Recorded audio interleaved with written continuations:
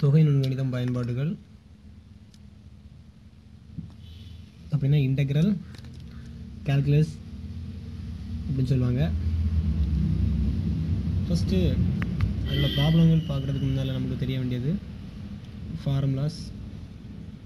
So நீங்கள் 11ல் படிச்சிருப்பீங்க integral of dx equal to X plus சின்னு படிச்சிருப்பீங்க. ஓகே, இது லிமிட் எங்கே இருக்குன்னா அந்த இருக்குது. இது ரெண்டும் இதனுடைய லிமிட் வச்சும் ப்ராப்ளம் இருக்கும், லிமிட் இல்லாமலும் ப்ராப்ளம் இருக்கலாம். ஸோ நமக்கு 12ல் லிமிட் வச்சு ப்ராப்ளங்கள். ஸோ a to b எப்படி வாசிக்கணும், integral a to b dx equal to dxனா X. Okay, லிமிட்டை வந்து ரைட் சைடில் போட்டுருப்பாங்க.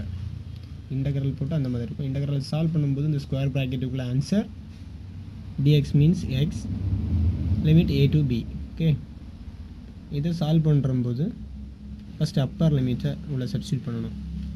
எக்ஸ் இருக்கிற இடத்துல b மைனஸ் போட்டு கீழே இருக்க லிமிட்டை அப்ளை பண்ணணும். So b minus a. Okay, இப்போ உங்களுக்கு தெரிய வேண்டியது என்னென்னா இன்டெக்ரல் ஆஃப் dxனா எக்ஸ். அடுத்தது ரெண்டாவது ஃபார்முலா பாருங்கள், integral a to b X into dx. அதே மாதிரி எக்ஸ் வேரியபிள் வச்சு வந்துருந்துச்சுன்னா எக்ஸ் ஸ்கொயர்ட் பை 2 பவரை ஒன்று ஆட் பண்ணி அந்த பவரை தூக்கி கீழே டிவைட் பை எழுதணும். So X means X squared by 2. Here X ஸ்கொயர்ட்னா X cube by 3. Okay, இங்கே எக்ஸ் இருக்கிறதுனால பவரை ஒன்று இன்க்ரீஸ் பண்ணி கீழே போடுறோம். So X squared by 2. Limit அப் கொடுத்துருந்தாங்கன்னா ரைட் சைடில் limit a to b. Okay, இதை சால்வ் பண்ணால் என்ன வரும், 1/2 காமனாக வெளியே எடுத்துடலாம். ஓகே, 1/2 காமனாக வெளியே எடுத்தீங்கன்னா என்ன இருக்கும், எக்ஸ் ஸ்கொயர்ட் இருக்கும்ல. ஸோ எக்ஸ் ஸ்கொயர்ட் இருக்கிறதுல ஃபஸ்ட்டு அப்பர் லிமிட் அப்ளை பண்ணுறோம். So b squared minus a square.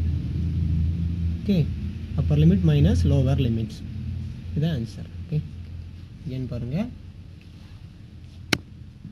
மூணாவது formula integral e power ax into dx.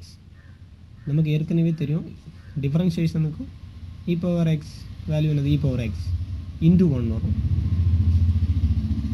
That is அங்கே வந்து e power ax டிஃபரன்ஷியேஷனில் e power axனா e power ax into ஏன்னு போடுவீங்க same. ஆனால் இங்கே கொஞ்சம் டிஃப்ரெண்ட் என்னென்னா e பவர் axக்கு இன்டெக்ரல் எடுத்திங்கன்னா e power ax divided by a போடணும். ஓகே, அதாவது e power 5x means e power 5x divided by 5னு போடணும். அடுத்த பாருங்கள், இன்டெக்ரல் 1/x இன்டு dx அப்படின்னு என்ன, இதுக்கு answer log x formula. Integral 1/x into dx means log x plus c. அதாவது இதை சிம்பிளாக எப்படி சொல்லலாம்னா, கீழே இருக்கக்கூடிய எக்ஸினுடைய டிஃப்ரென்ஷியேஷன் மேலே இருந்துச்சுன்னா லாக் போட்டு கீழே இருக்க ஃபங்க்ஷன் எழுதலாம். கீழே இருக்கக்கூடிய எக்ஸினுடைய வகைக்கெழு 1 அது மேலே இருக்கிறதுனால லாக் போட்டு கீழே இருக்க வேல்யூ எழுதலாம். அடுத்த ஃபார்முலா பாருங்கள், நமக்கு டிஃபரன்ஷியேஷனில் சைன் எக்ஸுக்கு காஸ் எக்ஸ்னு போடுவோம். ஆனால் இங்கே கொஞ்சம் சைன் சேஞ்ச், சைன் எக்ஸுக்கு minus cos X. Integral cos எக்ஸ்னால் sine x plus sine x. Okay, இதுக்கு முன்னால் டிஃபரன்ஷியேஷனில் சைனுக்கு காசும் காசுக்கு மைனஸ் சைனும் போட்டோம். ஆனால் இன்டகிரேஷன் வரும்போது மாறி வரும், சைனுக்கு மைனஸ் காசும் காசுக்கு ப்ளஸ் சைனும் போடணும். அடுத்த ஃபார்முலா பாருங்கள், integral a to b ரூட்டுக்குள்ளால் a squared minus X squared into dx. Okay, இதுக்கு ஃபார்முலா என்னென்னா x/2 இந்த ரூட்டுக்குள்ளால் அந்த வேல்யூ ஆகணும். அப்படி எழுதணும், a squared minus X squared plus a squared by 2. First x/2 ப்ளஸ்க்கு எடுத்தாப்பில் வர்றது வந்து a squared by 2 into sine inverse x/a. Limit இருந்தால் லிமிட் போட்டுக்கிடுங்க. ஓகே, இப்படி இருக்கும் integral a to b ரூட்டுக்குள்ளால் a squared minus X squared into dxனால் என்ன வரும், x/2 into ரூட்டுக்குள்ளால் a squared minus X squared plus a squared by 2 into sine inverse x/a. Okay, அடுத்த பாருங்கள் இந்த formula நம்ம important formula, integral a to b 1 divided by 1 + x² into dx equal to இது எப்படி எழுதலாம்னா tan inverse x by 1. So 1 by 1 into tan inverse x by 1. இதை எப்படி எழுதலாம்னா tan inverse xன்னு படிச்சுக்கலாம். 1 by 1 plus x squared means tan inverse x. பாருங்கள் கொஞ்சம் different அதுக்கும் இதுக்கும்.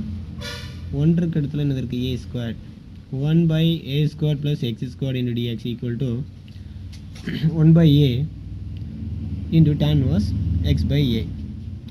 Limit கொடுத்துருந்தா லிமிட் அப்ளை பண்ணுங்கள். ஓகே, நெக்ஸ்ட் ஃபார்முலா பார்க்கலாம்.